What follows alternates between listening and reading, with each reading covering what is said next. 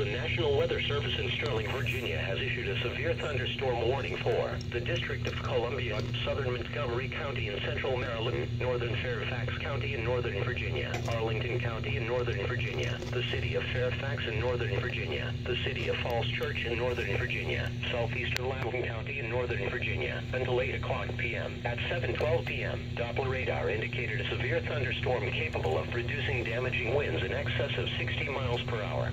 This storm was located over Herndon and moving east at 30 miles per hour.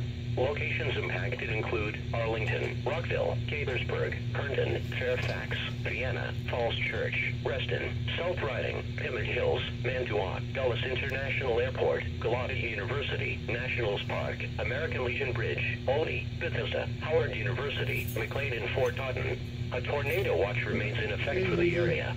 Although a tornado is not immediately likely, if one is spotted, act quickly and move to a place of safety in a sturdy structure. It's a watch. Or small interior room. A tornado watch remains in effect until 8 o'clock p.m. for Central District of Columbia, Central Maryland, and Northern Virginia.